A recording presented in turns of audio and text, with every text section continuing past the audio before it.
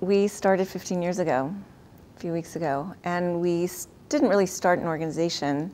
We came together in Washington, D.C. to call CODEPINK, as Bush was frightening the American people with his color-coded terrorist alerts, orange, red, and yellow. You know, we thought that we would sit outside the White House and be rational and say this war is crazy and unconstitutional and illegal, and it's going to open Pandora's box, and you don't want to do that, and it's going to cost way more than you're saying, and it's wrong.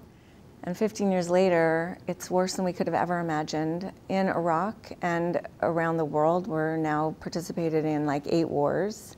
We have more bases than we had, and more money is being spent on war out of your tax dollar, and we need to really take on the whole war economy and grow local peace economies, which has been really a wonderful way to spend the last couple of years, and it showed up as we celebrated our 15 years and went to different cities, and how much more engaged our community is in their own community and in understanding, you know, what is a just transition and this war economy which is oppressive and destructive and extractive.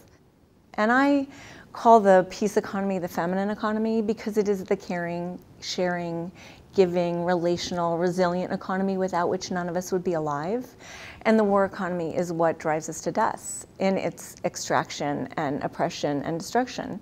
So, you know, just kind of look at what you do in the day and what happens when you think, when you're operating in your day out of separation and out of scarcity. That's the war economy, because we actually live connected in abundance. So we actually have practices as we grow local peace economy where each week we practice one of the things like time.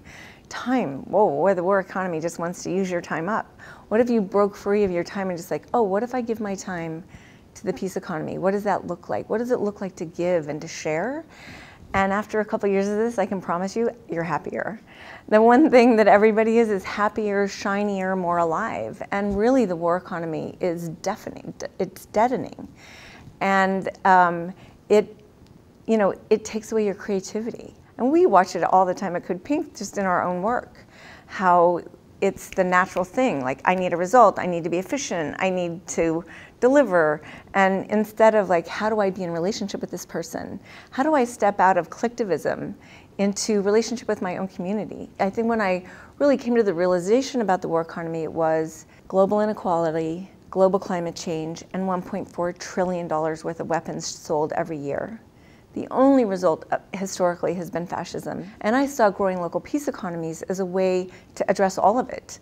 Because if you're relational, if you've built trust, if you're working together, you can write out pretty much anything. And if you look at the different cities that kind of are local peace economies, even like look at Asheville, North Carolina, the unemployment stayed the same in 2008.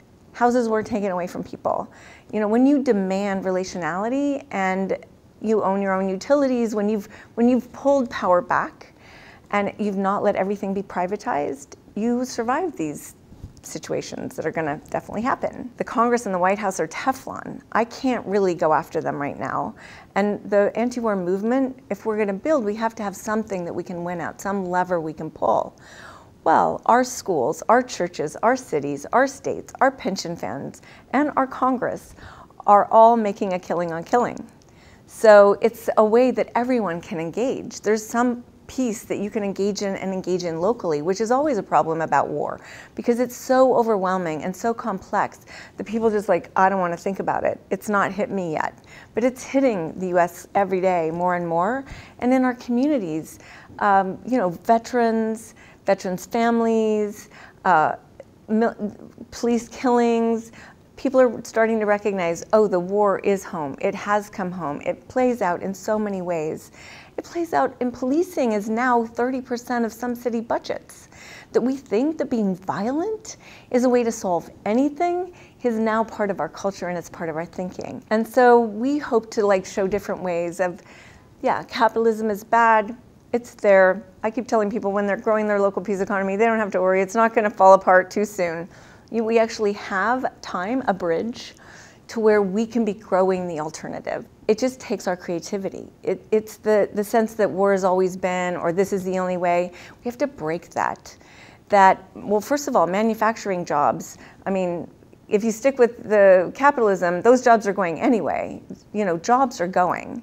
How do we recreate the economy so that it works for everyone? And that takes everybody being present. And the problem is when you leap that far away, the way we're going to find that out is by starting. We don't ever know when we start on a journey towards somewhere what the end result's going to look like. It's the commitment that I am going to start out on this path. A just transition, is about us taking the power back. It's not about demanding it from corporations. It's not about demanding it from our governments. They're all failing us. They have failed us for a very long time. It's a wake-up call to find out what needs to happen, make it happen with your neighbors and your relations, and make it happen with a diverse group of people, because really, pretty much today shows us yet again, it's all up to us.